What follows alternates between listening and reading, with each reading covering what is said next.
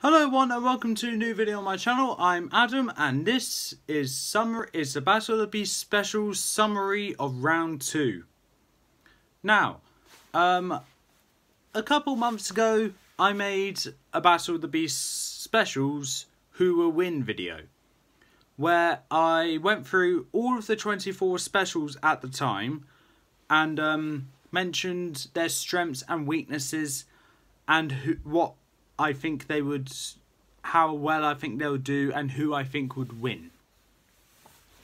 Now, 2 rounds have gone past in that time, and all but 7 beasts remain. So, we're now down to the final 7 beasts. Looking at it, it's quite a good amount, fair amount of beasts. Well, fair amount of beasts. It's a good batch of beasts. All of these beasts I could see being worthy of making it this far. One, I would say, is a bit questionable. But they all fought hard to make it here. Some more than others, if you know what I mean. One of them skipped round 2. And, yeah. I am just going to quickly walk away from the camera because I need to get my iPad so then I can say who they won, who they beaten, and who they didn't beat. So I'll be right back. Okay, shouldn't take too long.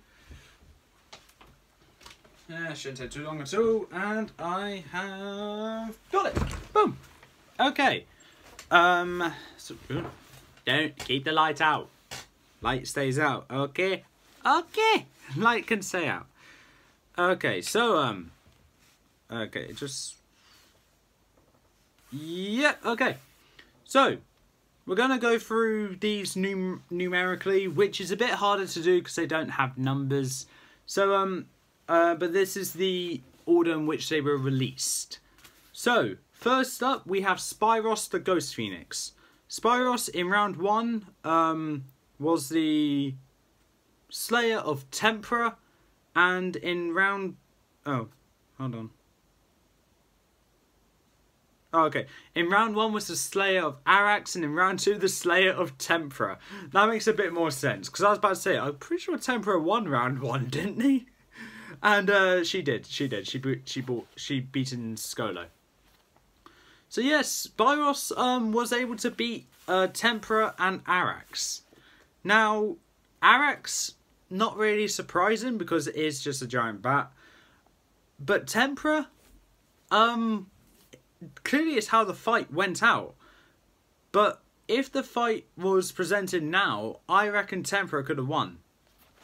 So Spyros, I think, got a lucky break there.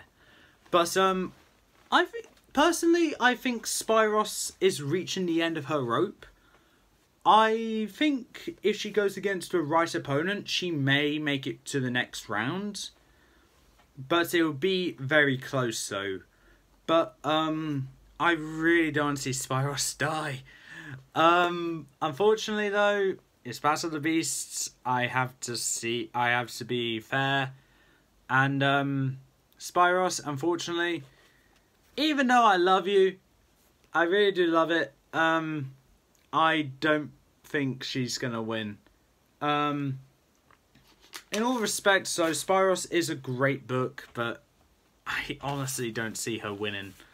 But she's done well to make it this far. She's passed to the final 7, and she's one of those books of the final 7 which I will actually remember made it to the final 7, because the last 2 especially, I keep forgetting made it to the final 7. Okay, so up next we have Cressa, the Winged Terror. In round 1, Cressa was the destroyer of Kragos and Kildor. And in round 2 was the lucky beast that skipped round 2. Skipped the fight. So, really, Cressa lucked out there. But I think, let's say if Spyros skipped round 2, Cressa would have probably gone against Tempera, which I think would have been alright. I reckon Cressa would do alright against that. If, let's say, another beast, let's say Ferric skipped round 2. Kreta might have a bit of a tougher time against the opponent Ferric had, which was Verak. But Kreta, I think, would have done fine in round 2. But I am kind of glad to see her make it through, as I actually really like bug beasts. And even though this isn't my favourite beast, it still is a good good read, good fight, and I reckon she'll do well. In my opinion, she has a higher chance in winning than Spyros does, but I could be proven wrong. And who'll be proving me wrong? Myself. Yeah. So, up next we have Mortax the Skeleton Warrior.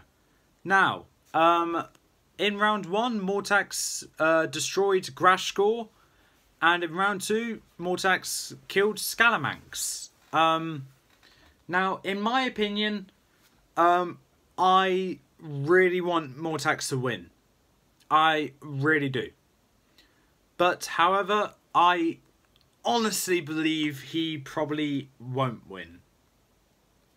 Because even though I really want Mortax to win, I think there's one other beast in this set of 7 which I believe will conquer Mortax. I hope I get proven wrong so then Mortax can win. But chances are, I reckon there's a beast that can beat Mortax. And that beast is one of these 4.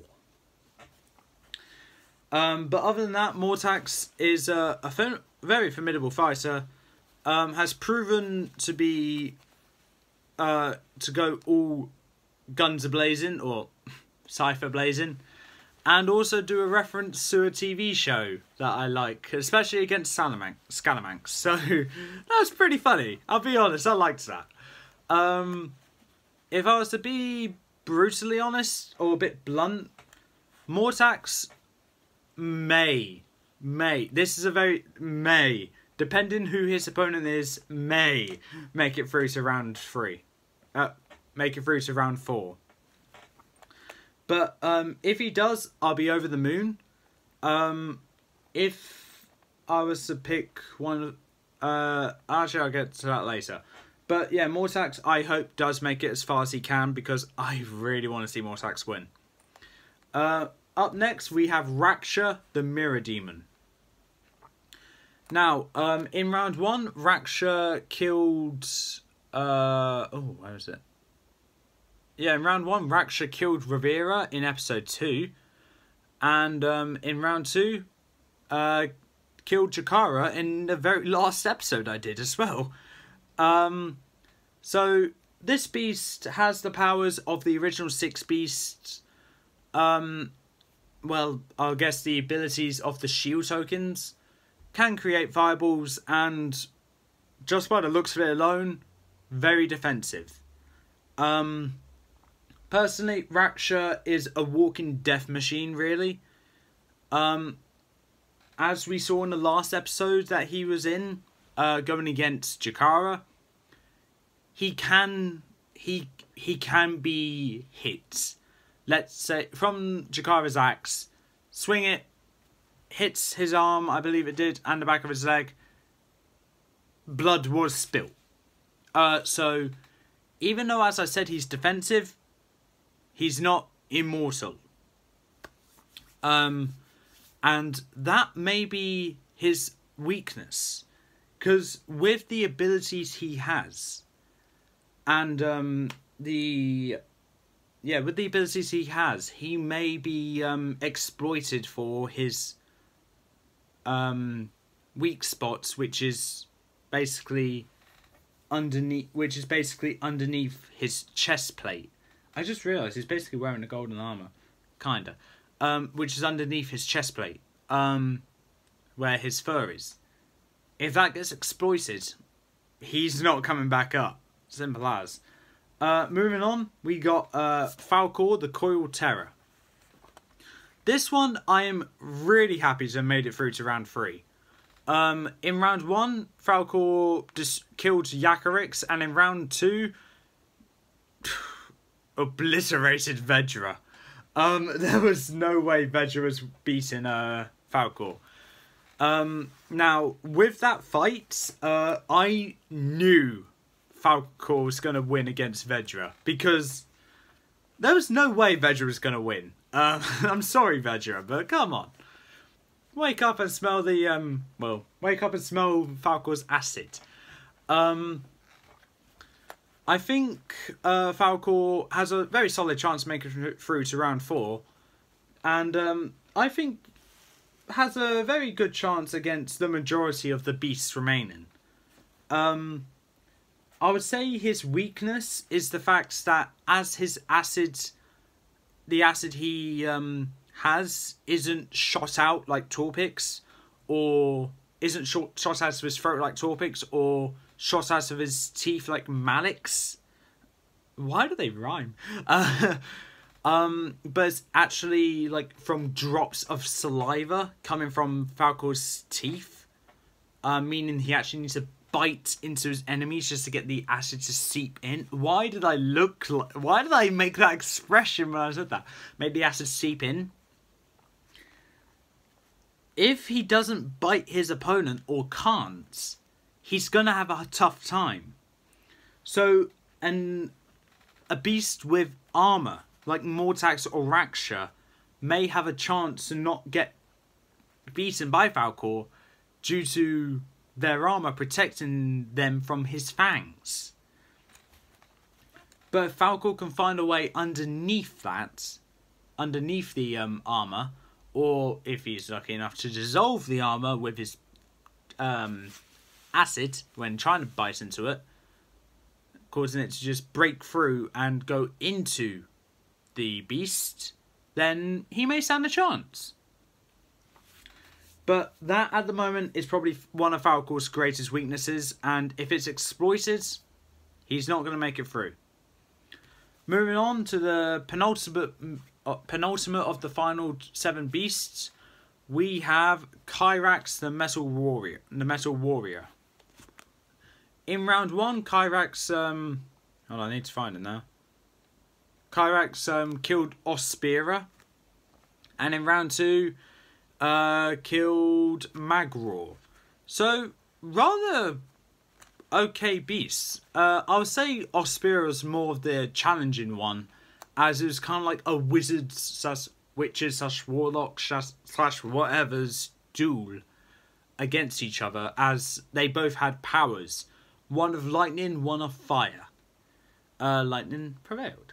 But I think with Kyrax's abilities of lightning powers, I think that's going to help a lot for Kyrax, and maybe exploit a couple weaknesses, like, because Mortax and Raksha especially need to get, Mortax mainly needs to get close up to his opponents just to attack them. But with Spyros and Raksha, they don't need to get close. They just need to get they just need to aim really well. So with the beasts that need to get up close, Kyrax can take advantage of that and just get out of their reach, or keep running away from them and attacking from a distance. In which case, eventually, they'll go down. Or unless Kyrax runs out of breath, then he's going down. But the thing is, though, even though Kyrax may not be the best fighter physically, like Magraw was, but he beat Magraw, he had the advantage against them for his long distance attacks. And I'm not saying he's fragile up close, because he's made of metal. He can absorb metal as well and use it against them. Plus, I need to reread Kyrax about this, or I'm going to ask Lucas, but I'm guessing he's probably not going to know, so I'm going to need to rewatch my review about it anyway. But I believe Kyrax can shape his hands into weapons as well, which I really hope he can do, because then that would be brilliant. Because then I can really use my imagination there. But if not, then I'll stick to what we got here. But Kyrax is no pushover, and it's going to be a tough one to beat. I will say that. Up next, we have Verak the Storm King, the final beast I'm going to be talking about today, well, for this video. And as of all honesty, this one is the most defensive, in my opinion, out of all of them.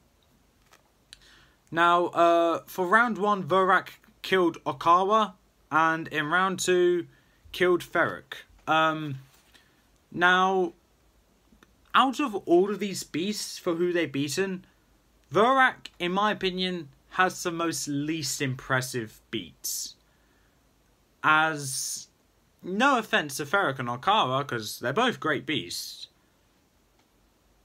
they are kind of pushovers compared to this.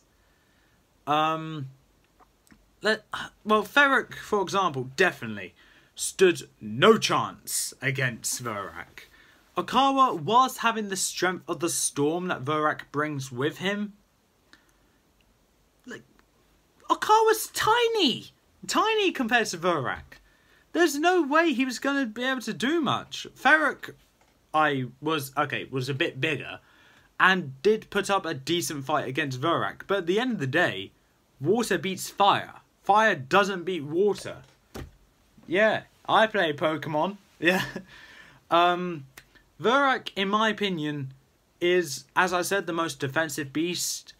Did have the most unimpressive victories, but that doesn't change the fact he does have a really good chance in winning.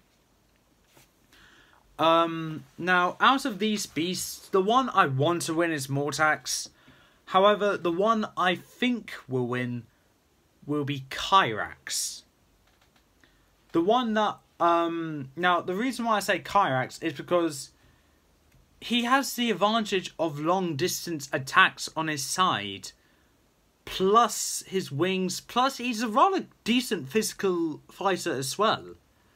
For some beasts, like Verak, and to an extent Mortax, get up close fighting him, maybe Cressa as well, getting up close fighting with Kyrax, yes, he may not win. But, on the upside though, if he can get far enough away from them, he can win. Now, out of these 7 beasts, the one I want to see make it straight through to round 4 without fighting. Now, I don't care what Lucas has to say, it's not going to be Cressa, because Cressa's already skipped round 2, and me and Lucas had this agreement when Tusk made it past round 2 without fighting. We're not having the same beast skip around. If Cressa makes it through to round 3, there'll be 4... Yeah, there would be 4 beasts remaining. But if there was 5 remaining, Cressa would not be skipping that round. Cressa's there for the long haul now. So no matter what he says, Cressa's not skipping any more rounds. Until the next season. But other than that. Now, out of the remaining 6, obviously I'd like to see Mortax skip. But, like with the last season, the victor didn't skip a single round. And, yeah, technically that couldn't be controlled due to randomized, and that was, like, how the cookie crumbles. So, the winner could have skipped a round. Of this series, can skip a round. But, I honestly want to see Falcor go through to the next round without fighting. Apart from the biased reason that I love snakes, and I'm born on the year of the snake, and I could be a Slytherin, I really don't believe Falcor will win in round 3. And I would like to see Falcor make it to the top 4. It'll be really nice to see that. Chances are I'm probably not going to be able to predict that right, because it's 1 in 6 chance. I know there's 7 beasts, but it's 1 in 6. Cressa's not making it through, remember? So 1 in 6.